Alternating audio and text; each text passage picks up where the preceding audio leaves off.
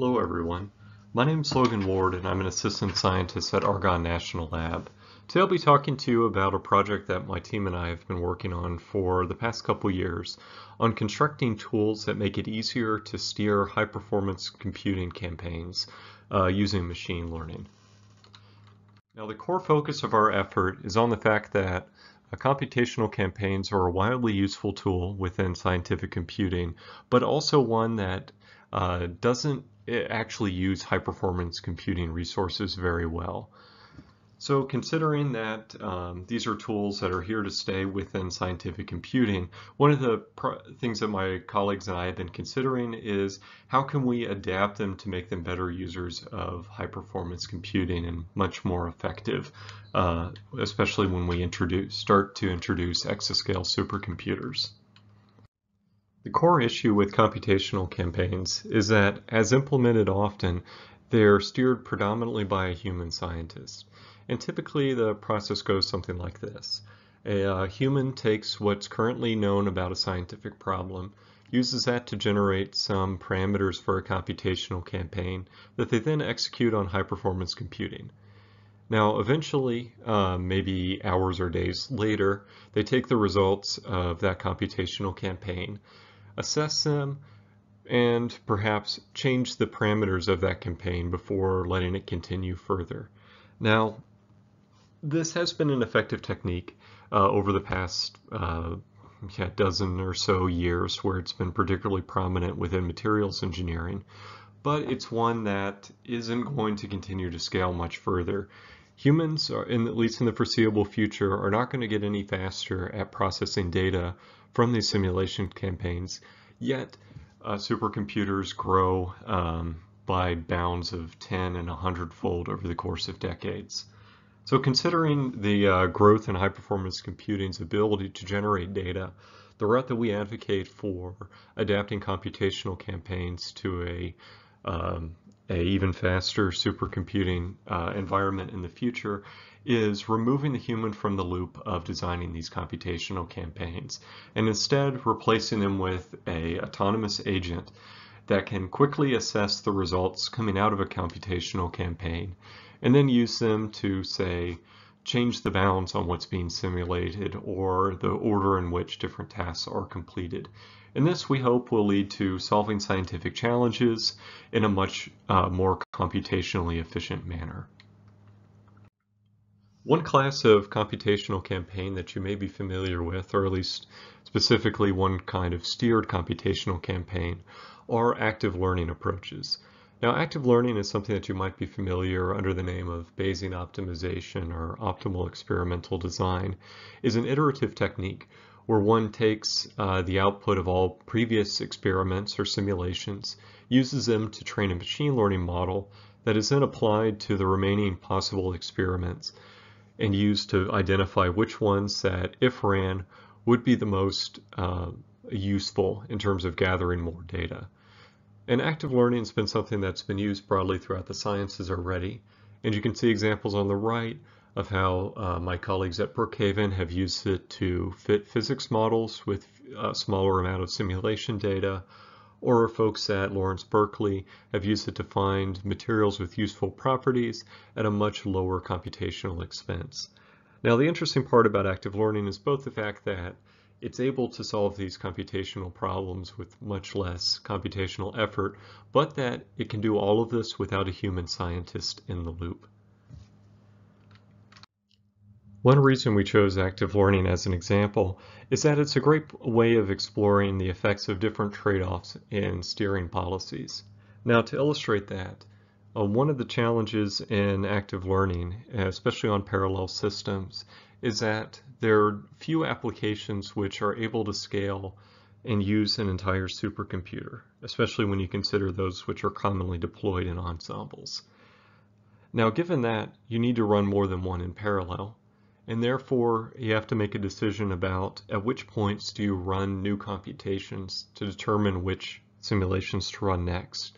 Do you wait for a batch to complete, which has the advantage of providing the maximum amount of information when you decide a new task? Or do you immediately retask a or rerun a steering calculation as soon as the simulation completes, which ends up running the steering code more often, but keeps a larger degree of utilization. So hopefully this one trade-off illustrates the fact that policies are indeed important for simulations, and that there's no one true policy that works best for any type of application, that you always must identify what are the challenges and the trade-offs between the computational costs of your steering program and the ensemble's elements. So given that, hopefully you're convinced that there's a need for developing these steering policies. The rest of the talk will follow is illustrating how we can build very complex policies using the software developed by my team, which we've named Colmena, and illustrate how we've used that to create an application that can very efficiently search for new molecules using an ensemble running on over 1,000 KNL nodes at ALCF. So as I promised, the first thing I'm going to discuss today is an overview of how we developed Colmena. So the first question we had when developing Colmena is, what are the kinds of policy choices that we may want to develop in our steering codes? And to come up with those first, we articulated a few elements such as, well, I'll want to submit a new simulation as soon as another completes, or that I'll retrain a model after some conditions are met, like a certain number of successful simulations complete. And right away this identifies that whatever way we need to define our policy, it's got to have some notion of event triggering, and that these events must be based on some state, or sorry, that some of the actions we will employ in our policy are based on the history of the simulations.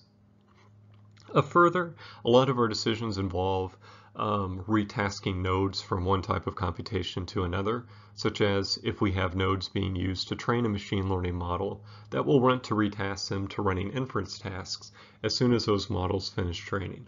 So there still has to be some source of resource management within this policy programming.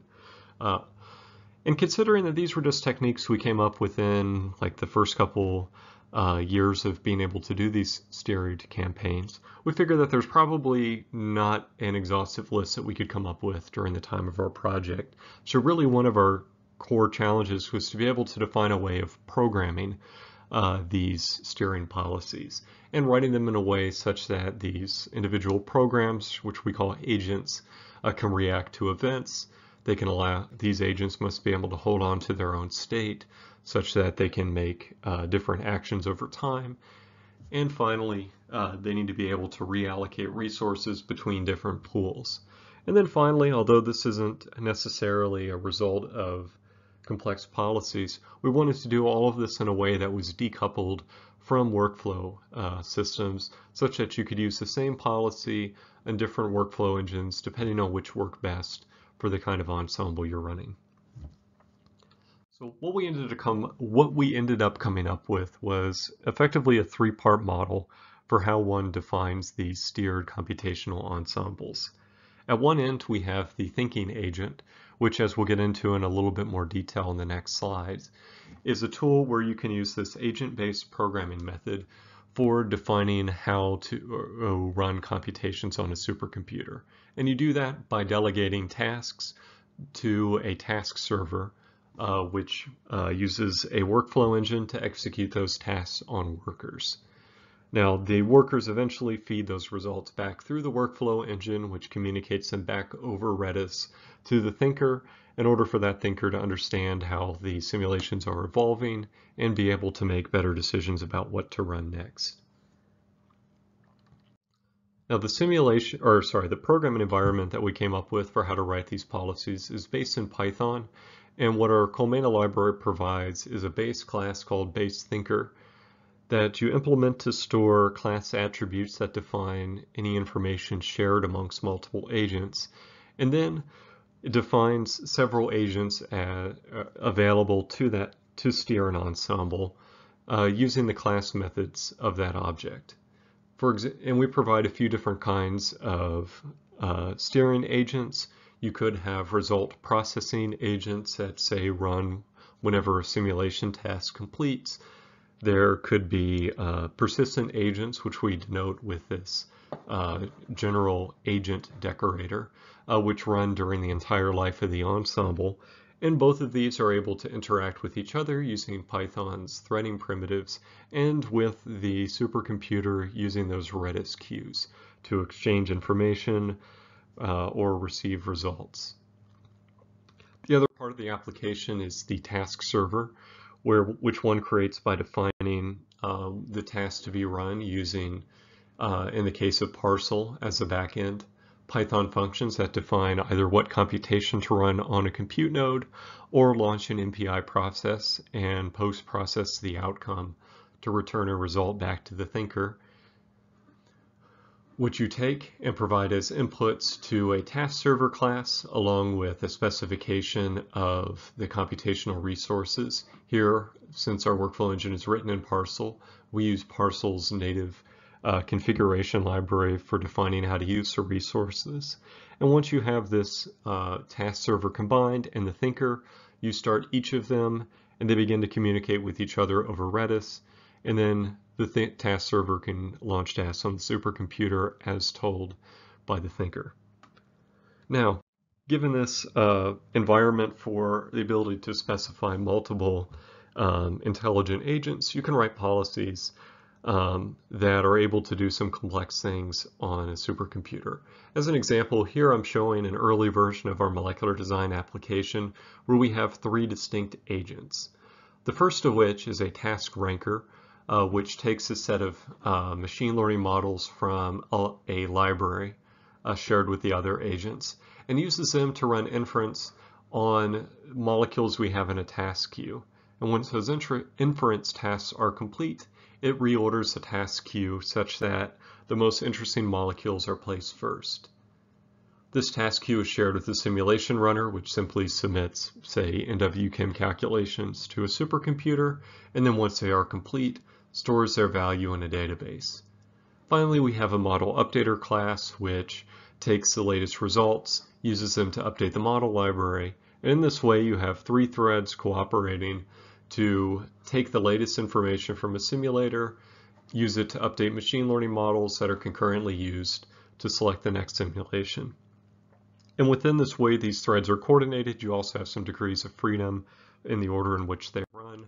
For example, we define this application to start by using some of the resources to run simulations, even while the inference tasks were still completing. Then once the inference tasks are complete, we use the order in which the machine learning models suggest we should run those tasks. And you can see how that after about 15 minutes of simulation time, when our first inference tasks have complete, we start to evaluate molecules that are either exploratory, in that they were chosen to expand our design space, or that they offer better properties than what we found when we were running random guesses at first. So this way, this is to illustrate with Colmena, you can write very complex software that defines unique policies to best use a supercomputing resource. Now to demonstrate that further, we'll go into talk about molecular design on HPC. Now the particular application we're using is one that we've been working on collaboratively with some scientists at Argonne's Materials Science Division for a few years, where our goal is to find molecules which serve as the energy storage medium within these so-called redox flow batteries, which are particularly promising for grid storage because they decouple the energy storage from the part of the battery that is used to actually generate power. Our design problem, kind of written down formally, looks a little bit like this. We have a space of 100,000 molecules to search and can find the molecules with high ionization potentials by running a combination of 3 different types of tasks. We could simulate a molecule within WChem and use that to compute an ionization potential. I can run inference from a neural network model that estimates my ionization potential, or I could run a retraining task that takes one of my machine learning models and updates it with the latest NWChem simulation results. And this application is something that we're targeting running on somewhere between 100 and 1,000 nodes on ALCF's Theta supercomputer. What we ended up coming up with looks a little bit like that early version I showed you earlier, where I have a combination of several agents, which in pairs submit calculations to a supercomputer, such as the QC score, which submits NWChem simulations, or record the results for later use. Here, I store the NWChem results in a database. I've got three different pairs of agents. I have ones that perform simulations. I have others that on demand will retrain the machine learning models in my library. And then finally, I have a class of agents that will rerun inference in order to reprioritize the models in my queue. And all of these are coordinated by an allocator thread, which determines at which point each of these threads should run and how many resources they have available to them. So given these policy of interacting agents, the way in which their computations are ordered follows a little bit like this.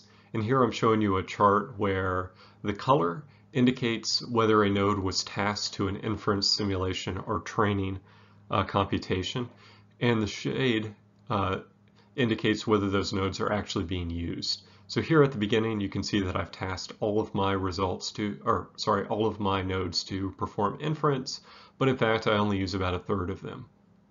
Once the inference is complete for the first time, I task every node with running in NWChem until I've completed enough simulations to warrant retraining my model, at which point I set aside a few nodes to rerun training. Once that is complete, I rerun inference over the entire space. And then once I've reordered my task queue, I put those nodes back in the service of running NWChem and gathering the most amount of data. And this iterates quickly, where I retrain a model basically twice an hour. Our first question with taking this application was, did all of this complexity actually yield better science? And fortunately here the answer is yes. What I'm showing you is the number of molecules that we found with a high ionization potential as a function of time. And I show you three versions of the application where I gradually remove some of the complexity. In the first case, I run molecules in a random order, i.e. without any kind of machine learning. And here in 5 hours, I failed to find any molecules. In the second case, I do use machine learning to perform inference once, but I never do it again. And I use my initial guess to run the rest of the simulation. And here you can see in red, I find about 100 molecules after 6 hours. So already immediately better or massively better than random. And in gold, I show you a case where I rerun inference every couple a couple times an hour. And you can see that at the end of 6 hours, I find about 10 or 20% more molecules. And note that this is with the same amount of allocation as this no retraining model, a little bit more than random, but I'm able to find even more molecules by using this complex policy that retasks nodes between different problems. From here, we also went on to study where our sources of underutilization are. Our major sources are easy to understand. Nodes take a while to start up on a new task, especially if it involves loading TensorFlow, and we have poor utilization due to trailing tasks at the end. Now, if I dig deeper, I can see that some of my other sources of latency are involved in sending large data from a compute node to the thinking process. In fact, for inference, I spend about 0.6 of my time in communication, and for training about 3%. And I can see that, in fact, sending large machine learning models through the workflow engine takes about 30 seconds.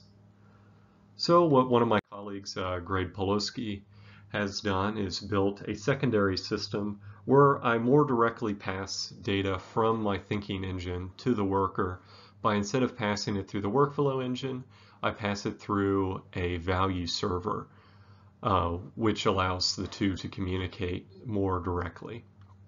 And this, as shown in the figures on the right, allowed the inference part of our task to scale to over 1,000 nodes efficiently, and it does so by dropping the amount of time spent in communication. So this wraps up my talk for today. I've shown you hopefully that steering policies are going to be a major route for achieving better performance of scientific ensembles, and demonstrated that Colmena is a great tool for performing them. At this point, I'd like to refer you to our Read the Docs and GitHub page for Colmena if you'd like to use this code, and I really encourage feedback if you try using it and run into some problems. And I'd also like to thank my many colleagues who have helped make all of this work possible, as well as the various funding sources that have backed us. And thank you for your attention.